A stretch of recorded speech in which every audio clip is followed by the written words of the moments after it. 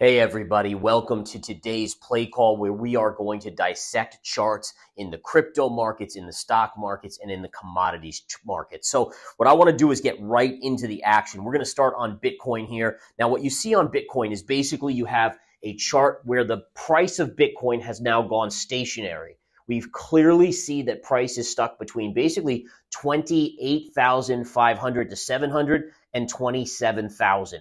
Now, the key here is it's making consolidation, but even with the stock market, and this is the key, folks, the stock market's been going up, and this has not. Usually, Bitcoin goes up when the stock market goes up because it's a risk-on asset. We haven't been seeing that, so that's a little problematic, but you still have a chance for it to break through this 28,700 level. If it doesn't in the next couple days, the price action is likely going to lead to the downside. So again, I'd say you have a ticking time bomb here. It can either go up in the next 3 days. If not, look for it to collapse down to 25,000 on the chart of Bitcoin. Let's keep going, guys. Let's get right into it here. I want to show you the NVIDIA chart. I've talked about this one in the past. Take a look at this. In fact, let me zoom out on this chart here real quick.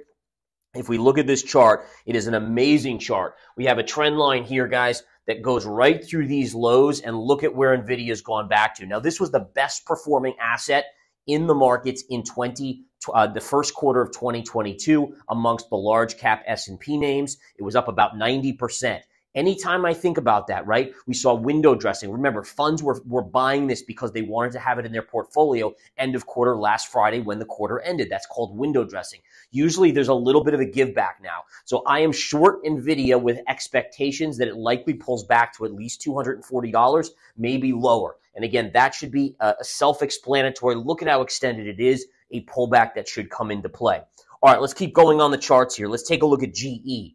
GE is one of my favorite plays here. I want to show you this chart. It's getting into some major resistance. If I zoom out, this is really a remarkable chart here, guys. In fact, let's flip over to the weekly chart. What we can see on the weekly chart is that you have this trend line connecting through the highs, and then I know it's hard to see, but this one is a parallel line right through this top, and look at what price is coming up to right around $99, $100. What that tells me, folks, is that that is the level to short. Parallels are really important, and price again on GE has gotten ahead of itself. That means you're going to see a high probability of a pullback on that. Lastly, let's go to natural gas, guys. Let's take a look at natural gas here, as natural gas was under pressure again today. It is getting a small bounce. So again, we are seeing a bounce off of the lows, but in all fairness, it's still getting hammered to the downside. This is something that I actually am bullish on. I'm bullish on natural gas.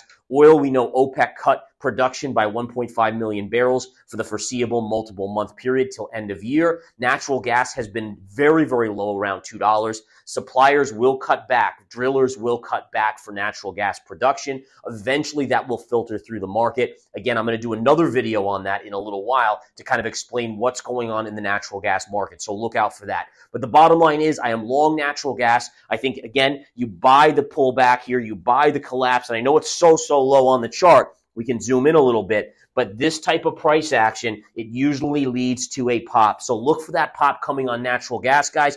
Bottom line is, I love you all. Thank you for tuning into the play call. And again, you guys are getting the trades that I am taking. This is what I want to bring to you. Live, actionable, technical analysis that I am getting involved in so that you can be in the know and make money as well. You guys have a wonderful day.